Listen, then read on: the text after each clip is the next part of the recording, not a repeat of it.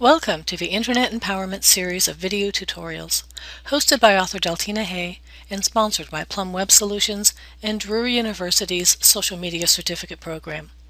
I'm Deltina Hay, and these tutorials are based on my book, The Social Media Survival Guide, already in its second edition.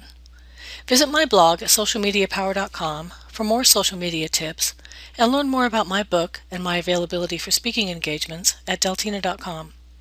Neither Deltina Hay nor her sponsors are affiliated with any of the services or tools highlighted in this series. In this session, I'm going to show you how to add interactivity in the form of links in a YouTube video using YouTube annotations. Now by links I mean the subscribe buttons that you see in videos, or when it says watch this other video and you can click on that link and go to another video. This can be really useful if you're trying to promote other videos or encourage people to subscribe to your channel. Make certain that you're logged into YouTube and go to your video manager and then choose the video that you want to add interactivity to. In this example, I'm going to add it to a customized YouTube gallery video that is also in this series.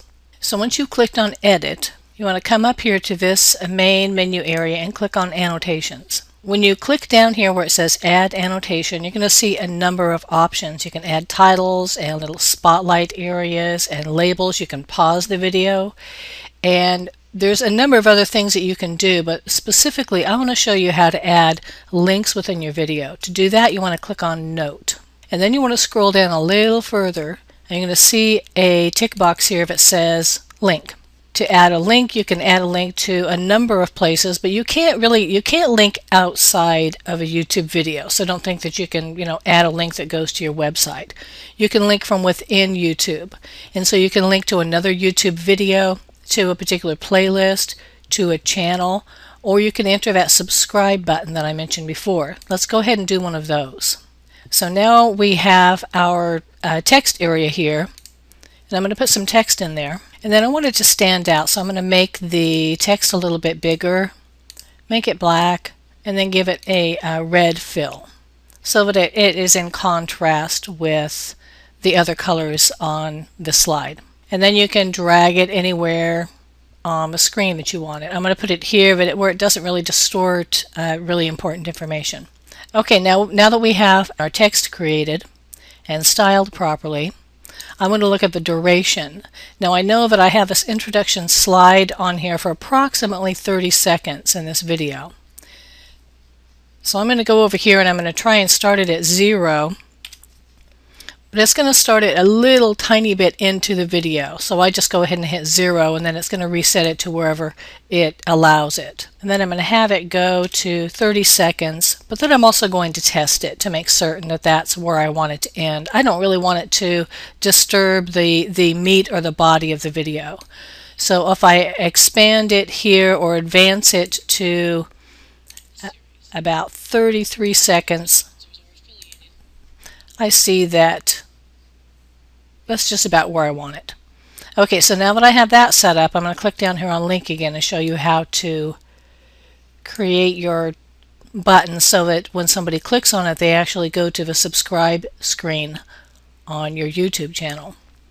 I'm going to click subscribe or select subscribe, and here you want to enter a YouTube username.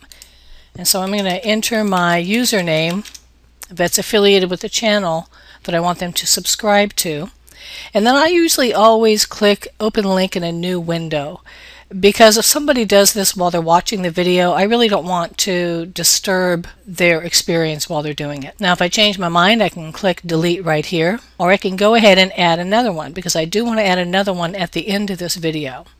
So I'm going to go ahead and drag this little bar here toward the end of the video. And that was just about perfect, so I'm going to go ahead and pause it right here, because this is where I want my annotation to show up again. And I'm going to scroll back up here and choose Add Annotation again. Note, I'm just going to go through the same process. Okay, now I have my text in place. I'm going to come down here and adjust the duration. I want it to go to the end of the video, or as close as it will let me go to the end of the video. So I'm going to put 41 in here. And see, it'll adjust it to where it's comfortable. And so here's my button.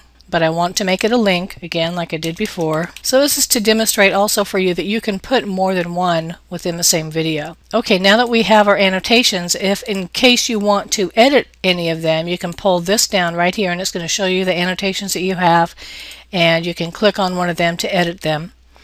Otherwise, if you're happy with what you've created, click Publish. If you want to create a link to another video within YouTube, you're going to go through the same process that you did for creating the subscribe annotation, but you're going to put the link to the actual direct link to a video in there. I'm going to show you an example of that here. In this mobile optimized landing page video, I have a link to the book trailer that this is based on. So if I scroll up here to, after I've clicked on edit the video, if I click on annotations and I pull down here to edit existing annotation, you see that I created this using a note the same way I did for the subscribe button. Here's my text, here's how I styled it, here's where I placed it on the slide. And then, but in this instance I chose video, and then I put a direct link to the video right here. And then again, I would set my duration of how long I want the annotation to sit on the screen. So that now when somebody clicks on this button within this video, they're going to be taken to the book trailer or the book trailer video instead of to the subscribe screen.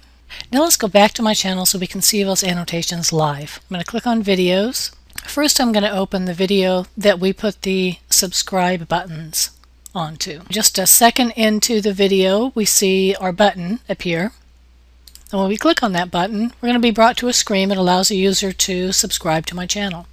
And notice that it opened it in another window, so I can go back and continue to watch the video uninterrupted. Now let's take a look at the mobile optimized landing page video to take a look at the video link that we added in that second example. Okay, now we see that the button popped up. When we click on that button, we're taken to the book trailer video. The Bootstrapper's Guide to the Mobile Web. Practical plans to get your business mobile. Again, this opens up in a new window, and I can go back and continue to watch the video that I originally started watching. And that concludes the session. Thank you for listening. If you are interested in enhancing your resume with a social media certificate from an accredited university, then visit socialmediacertificate.net for information on the online courses I teach for Drury University. Please also visit our sponsor, Plum Web Solutions. That's Plum with a B, websolutions.com.